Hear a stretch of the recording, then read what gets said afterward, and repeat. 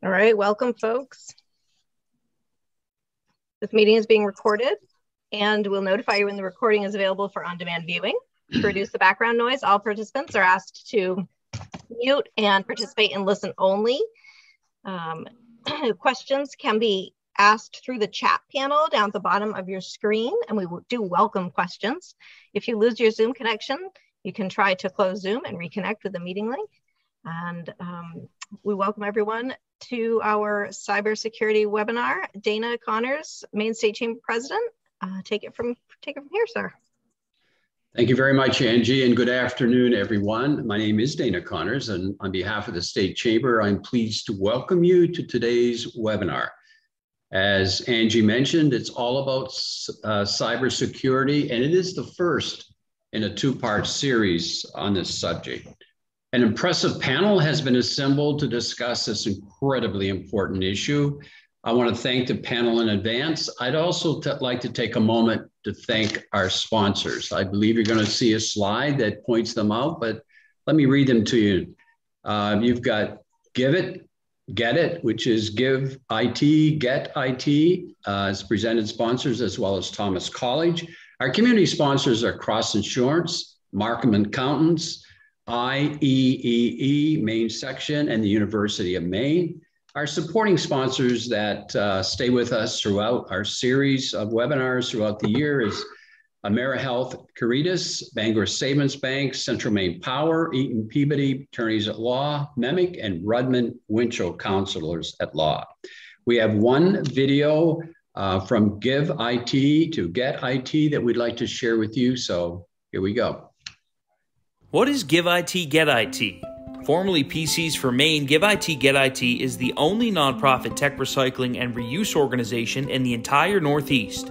Thanks to 240 recycling clients like IDEX, Bangor Savings Bank, and Systems Engineering, we've connected over 16,000 Mainers with the computers, training, and support they need to achieve digital equity.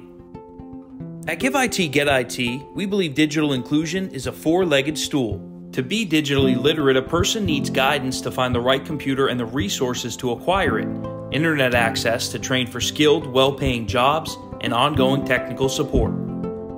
Here in Maine, 85,000 households don't have broadband internet access, and another 65,000 Maine households don't own a computer. For these unfortunate people, their digital inclusion stool is completely broken. The good news is the federal government has earmarked $250 million to increase broadband internet access here in Maine. This exciting influx of cash will give Mainers in need a huge leg up in their pursuit of digital equity.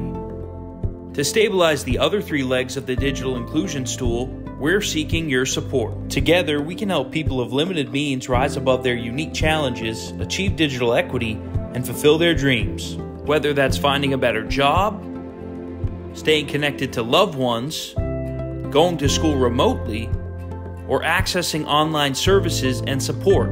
Your business's outdated PCs and laptops could be the future tools of people in need. To learn how your company can sustainably recycle its old tech and be a force for digital inclusion, please connect with us today at giveitgetit.org. I also want to take a moment to thank Linda Caprera. Linda will be the moderator today. She's also on our advocacy team here at the State Chamber. And she also participates with the U.S. Chamber on a working group that they have dealing with cybersecurity. I think cyber attacks is something that we read about all too often. And every time we see the headlines, we kind of shudder and think, gee, that could be me, my business.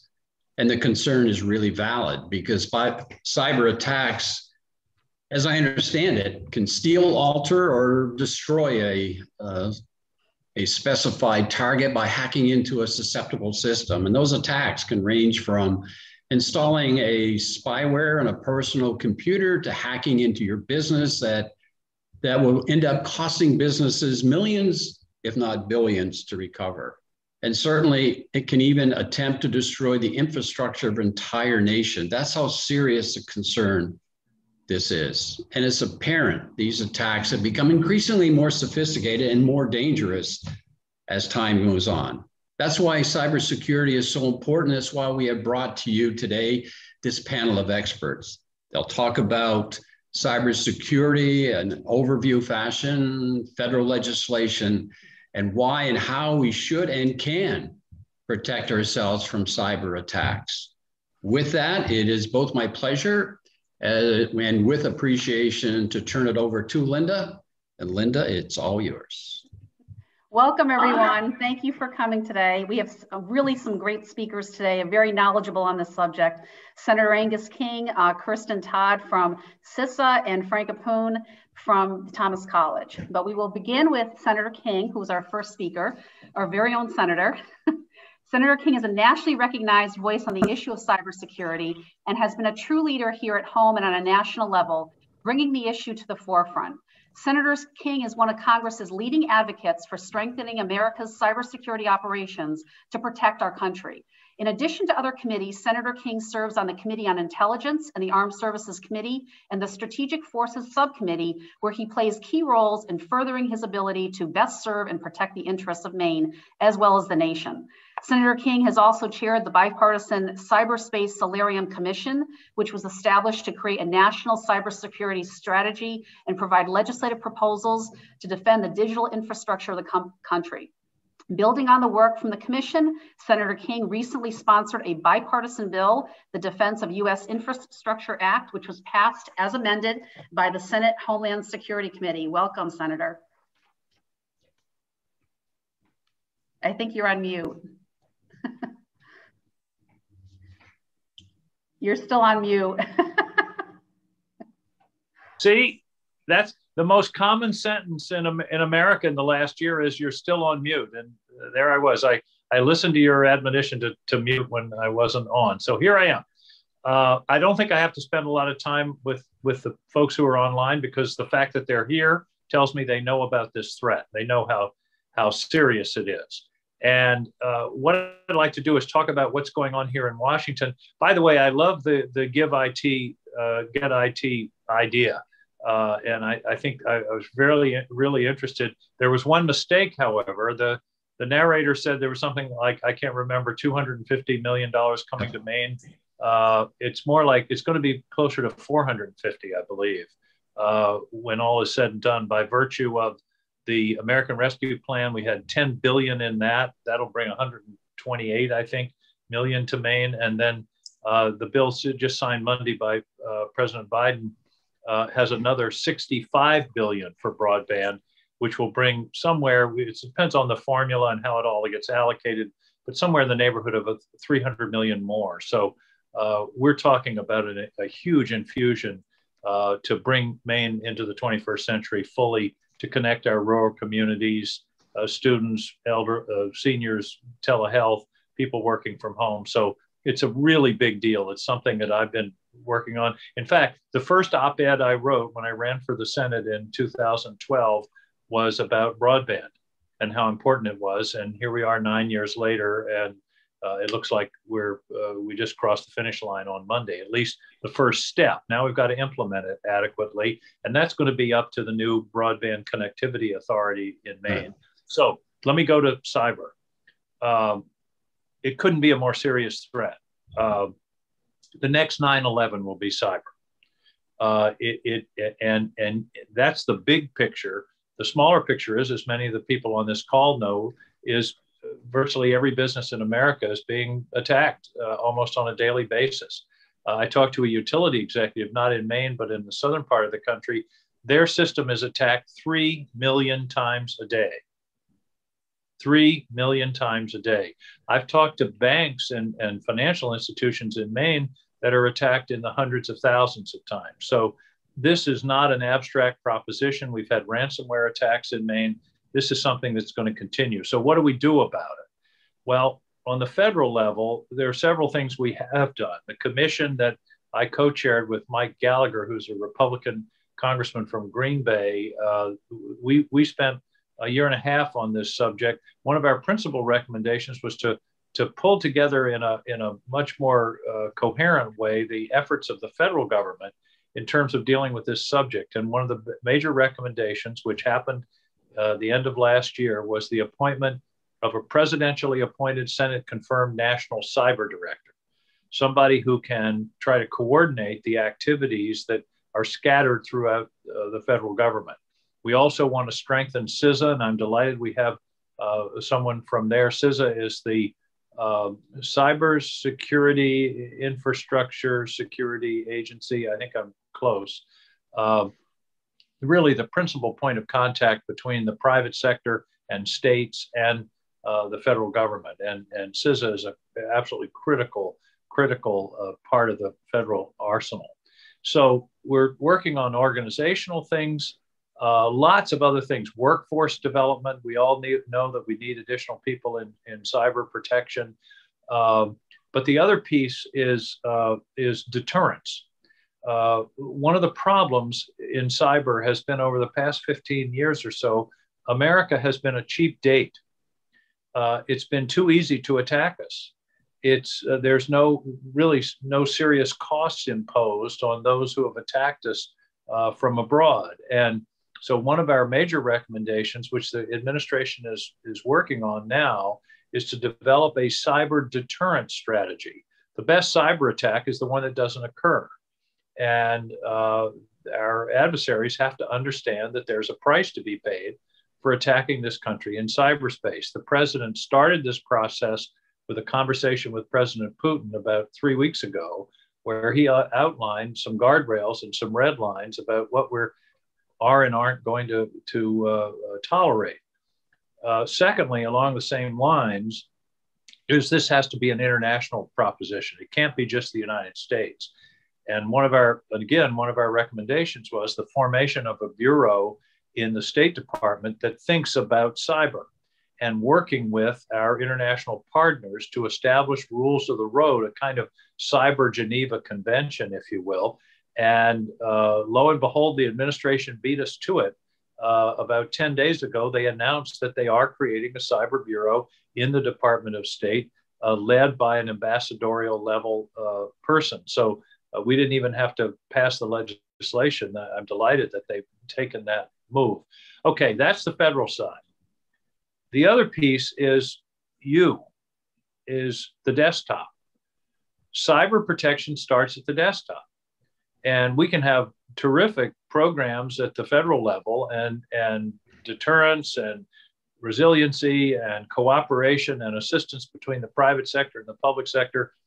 But if somebody in a small company that's a sub to an industrial, to a defense contractor, for example, clicks on a phishing email, all of a sudden we're in trouble.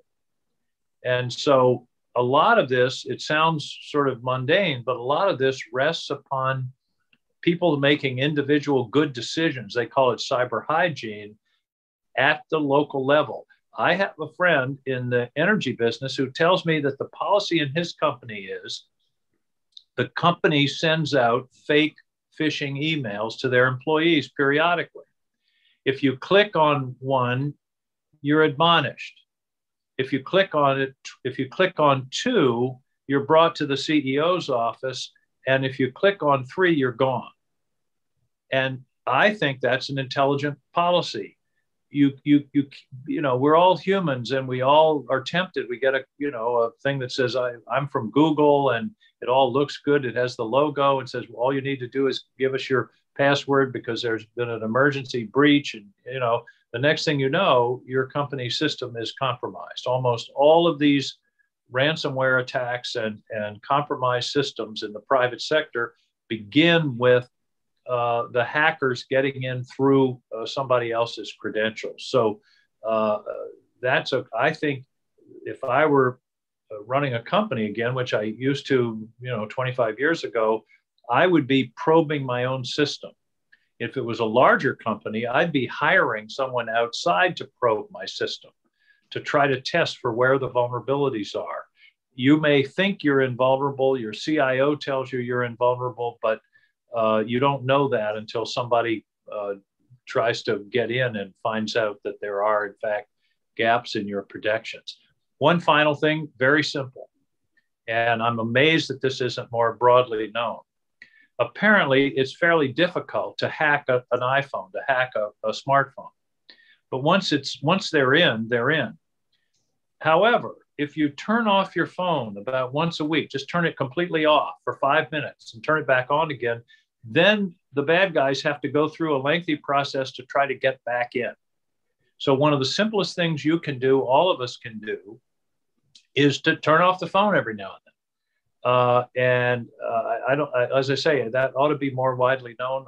I learned that in a hearing with one of the intelligence agencies. So I wanted to pass it on to you. It's something I do just as a routine matter. So those are some quick thoughts, Linda. I don't want to go on any longer, but I'm excited. The fact that those of you who are on this call tells me that you know how serious this problem is.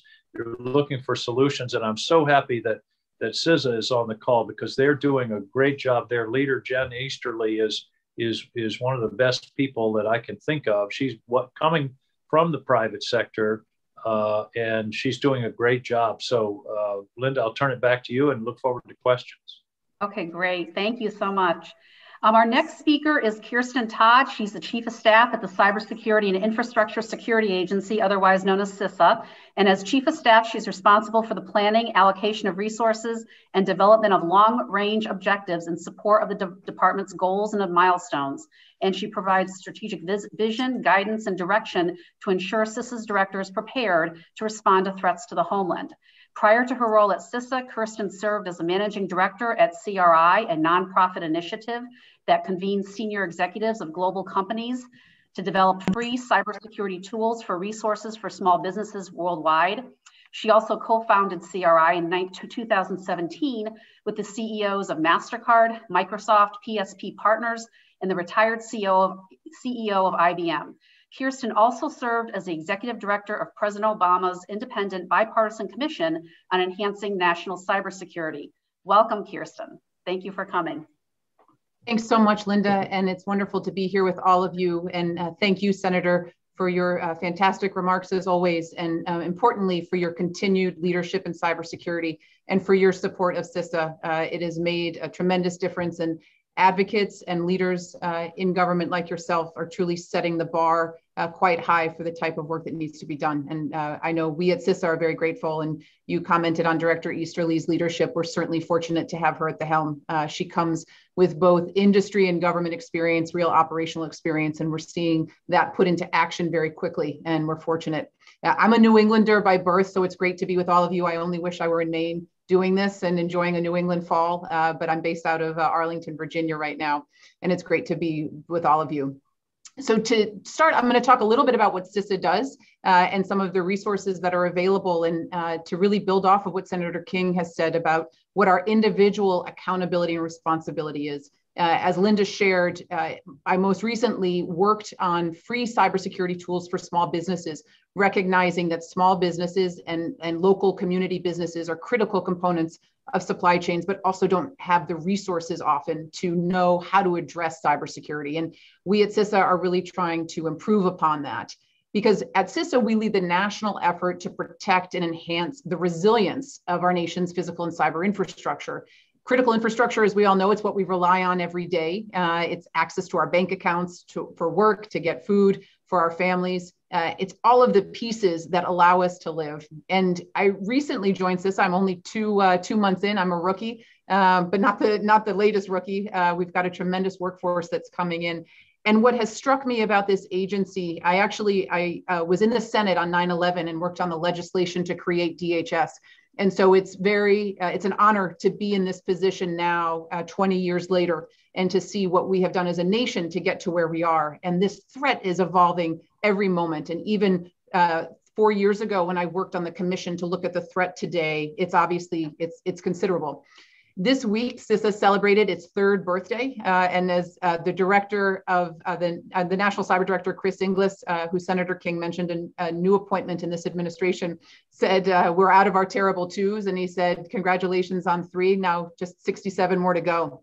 It's an exciting time for us because we're the newest agency in the federal government, and we have 2 key roles. First is that we're the operational lead for federal cybersecurity, and we're the national coordinator for critical infrastructure. Our goal is to understand and help reduce the threat to cyber and physical infrastructure. And this is important because as we look at cybersecurity These roles we've made it our mission to take CISA to the next level, to meet the evolving challenges.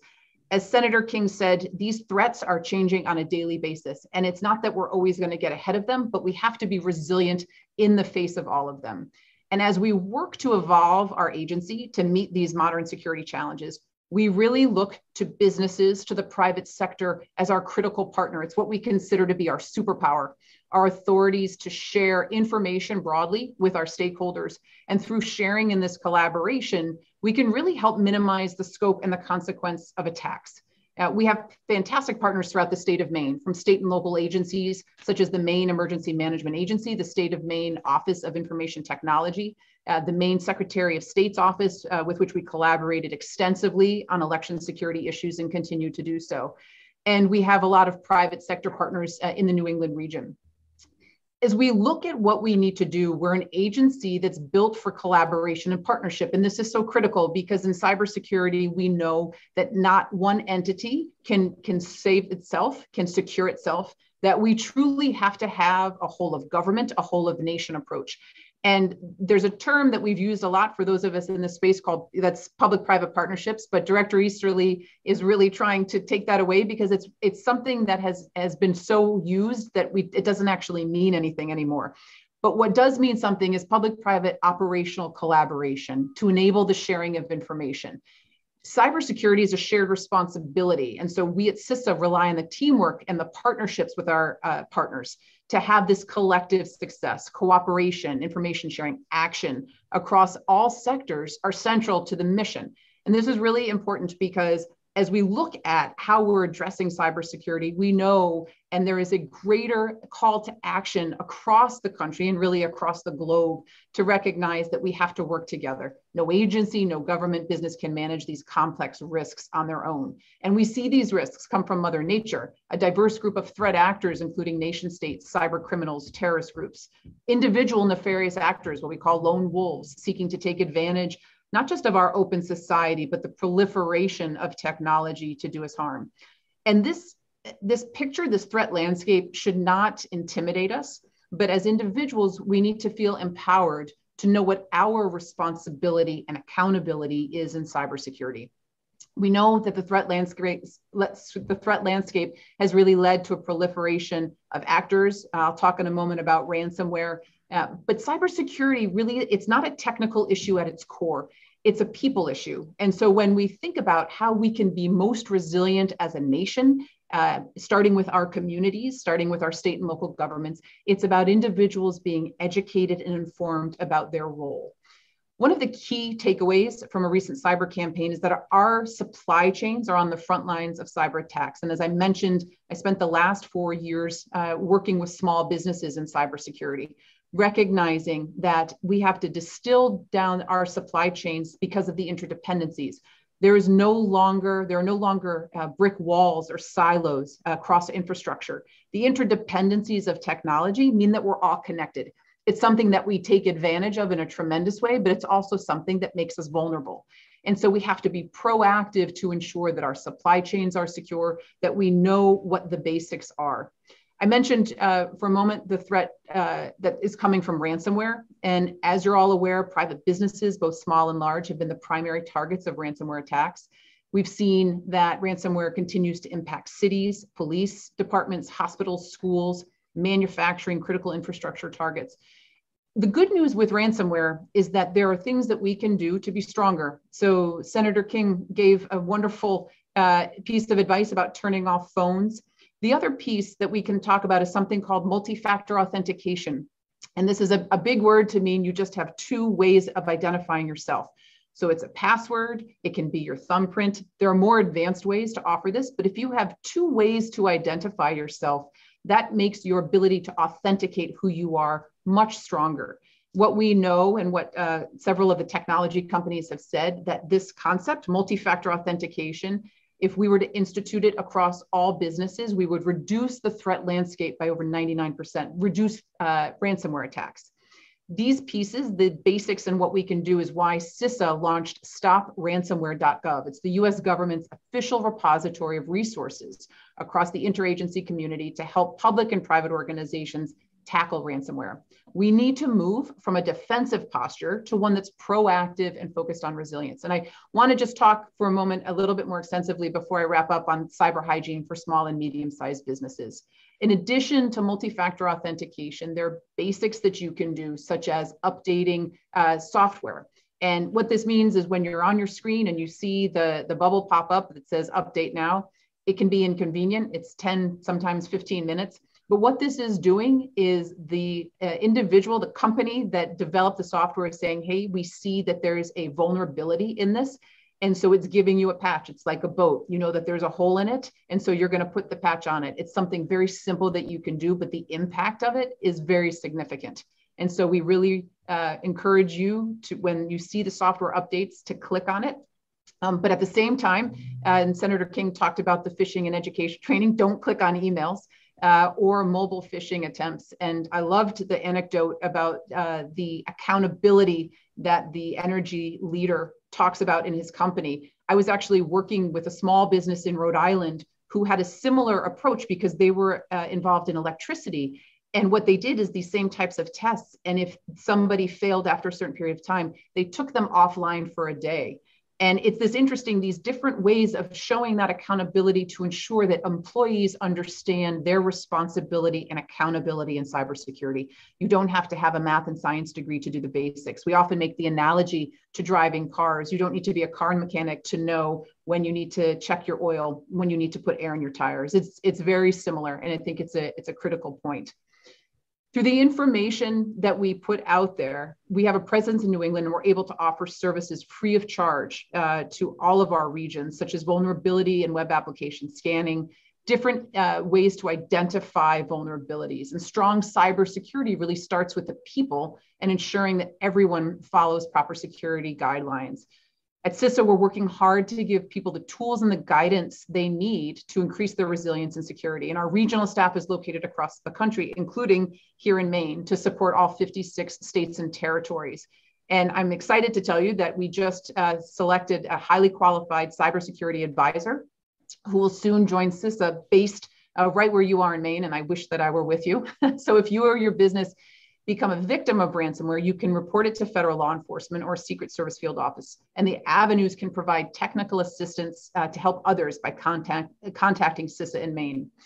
And I'll just wrap up with a conceptual piece that we're focused on as we look to build out our workforce at CISA. It's a call to action to recognize that as we look to recruit and build a strong agency, a top-tier agency, we're really focused on diversity, equity, inclusion, and accessibility, and the ability to reach out to communities, rural and urban, vocational schools, high schools, community colleges, to pull the best and the brightest into this space, to recognize that you don't have to be a mathematician or a scientist. As we look to build solutions in cybersecurity, we're focused on interdisciplinary approaches to be innovative and to develop solutions. So we need sociologists, psychologists, historians, economists. And this is the key piece. This is another element of our partnership. If there's one thing that I hope you'll walk away with today, it's that we want you to partner with CISA. We want to be accessible to all citizens in this country to help people understand that there's an opportunity to work together, because at the end of the day, securing our nation's most vital and critical systems and functions is truly a shared responsibility. And our role at CISA is to serve you as your trusted partner, to help ensure that you've got the information, the resources, the tools that you need to secure your networks, to improve the security of your partners so that you can build strong, resilient supply chains, not just across the nation, but starting in your communities. Thank you again to the Chamber, to Dana and to Linda for inviting me to be a part of this conversation. And again, Senator King, thank you so much for your leadership, for all you're doing to make sure that the nation and the great state of Maine are resilient and secure, and for your support of CISA. I look forward to building partnerships, exchanging ideas, strengthening collaboration, so that we can all continue to work together to defend our nation. Thank you, Kirsten. You folks certainly have a lot of resources, and I will absolutely have to get with your staff to locate those and pass those along to our members, because I know that a lot of them probably aren't aware of that. So thank you so much.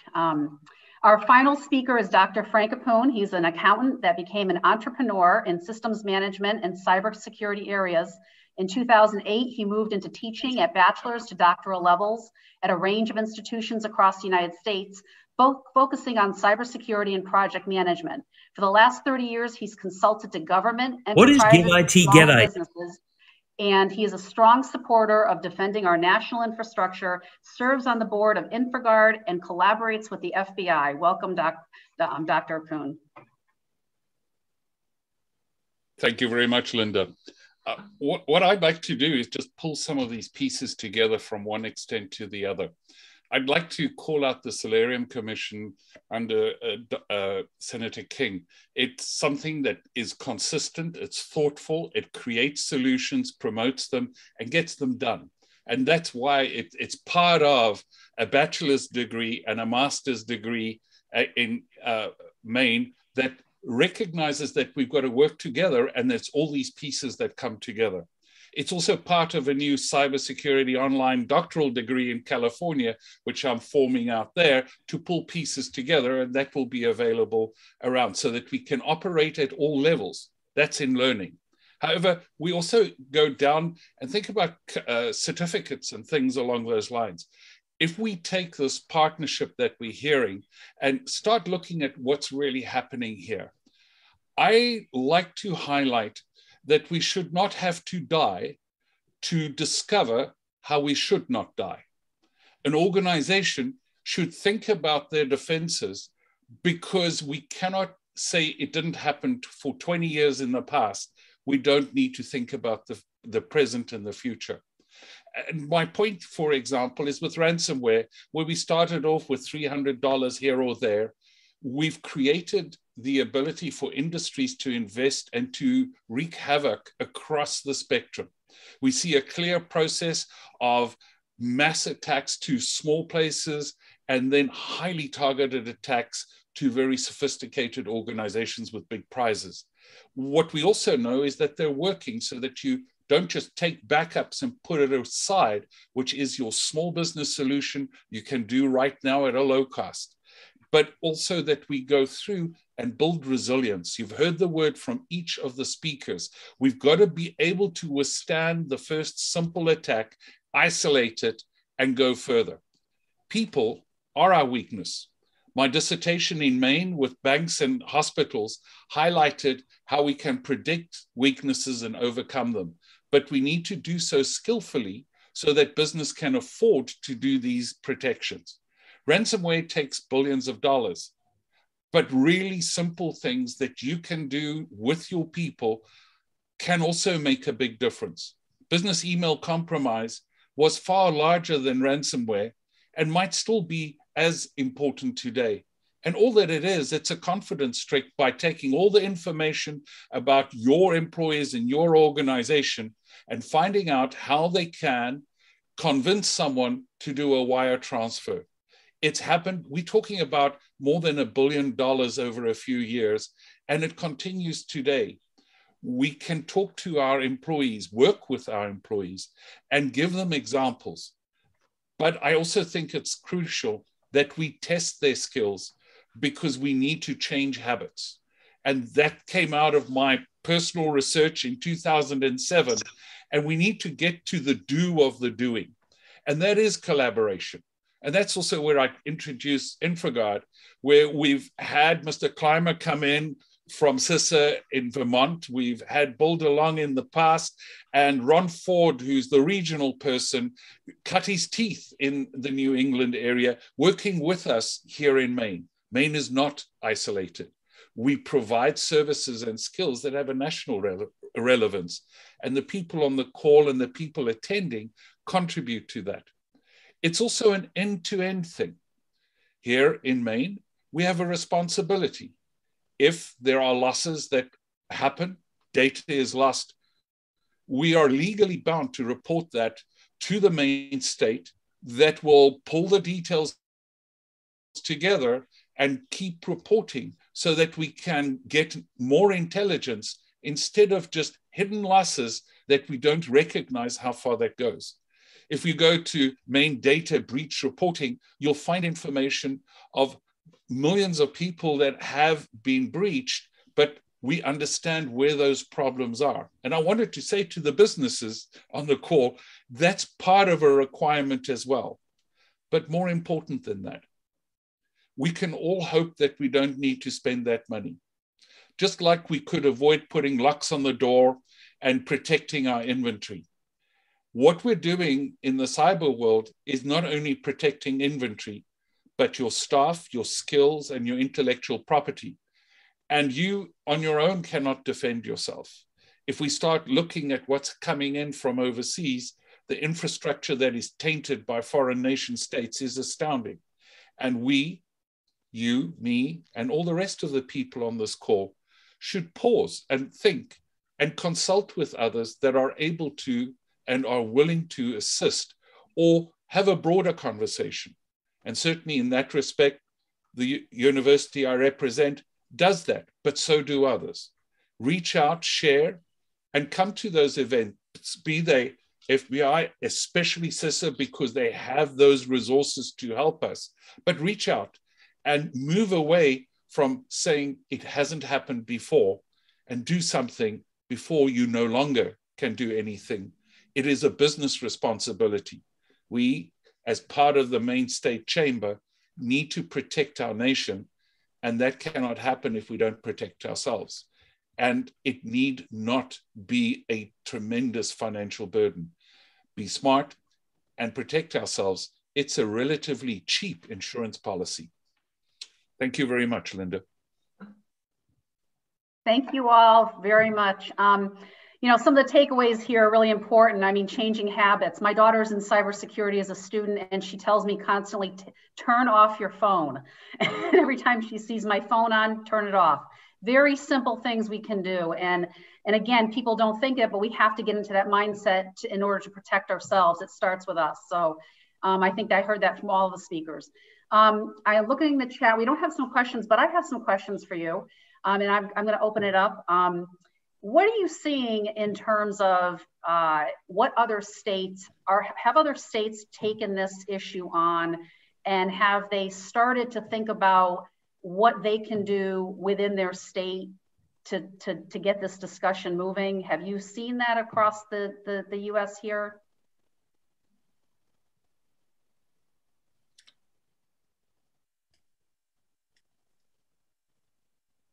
You're on mute. I'm going to defer to CISA on that one. I'd like to know what.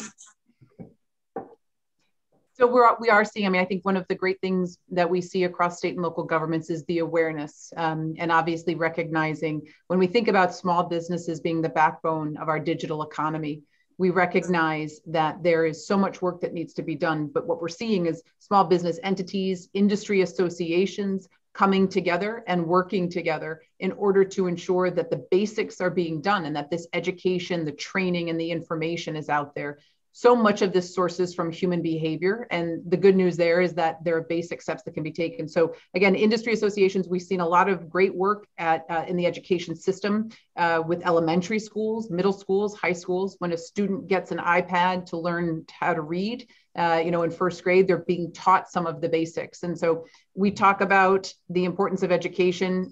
Director Easterly talks about K through gray. There's never a window in growing and evolving that shouldn't be part of this education. So state and local governments and education systems are really taking this on.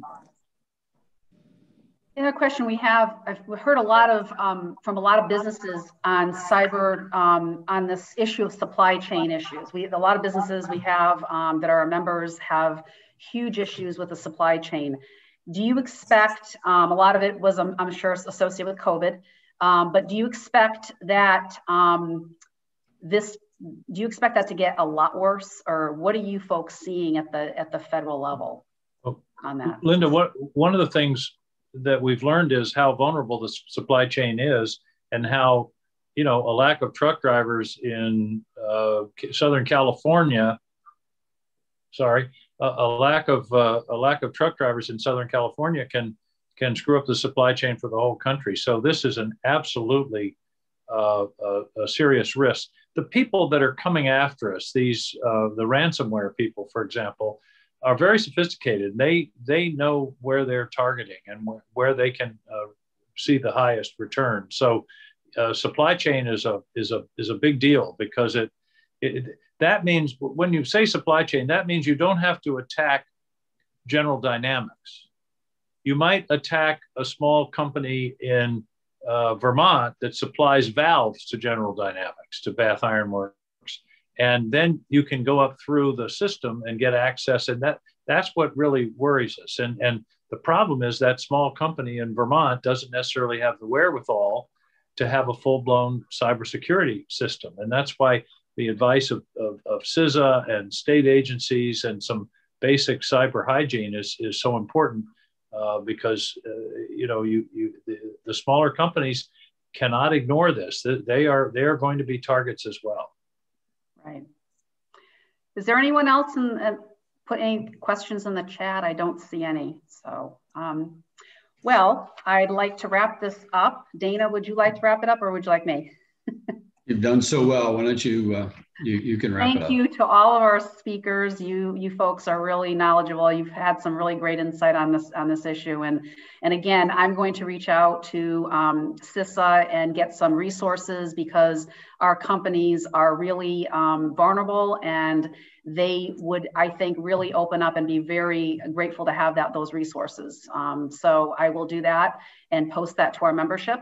And thank you, Dr. Appoon, Senator King, and Kirsten for your remarks. And thank all the listeners as well. I'd like to thank, again, our sponsors, Give IT, Get IT, Thomas College, Cross Insurance, Markham, University of Maine, IEEE, Mira Health, Caritas, Eaton Peabody, Bangor Savings Bank, MEMIC, Central Maine Power, and Rudman and Winchell. Thank you all very much, and look forward to our next series, which is going to be on December 1st. Stay tuned, and if you would like to join us, access our website and register as well. So thank you to our speakers, and thank you, everyone. Have a great afternoon. Linda. Great to be with you. Thank you. Thank you.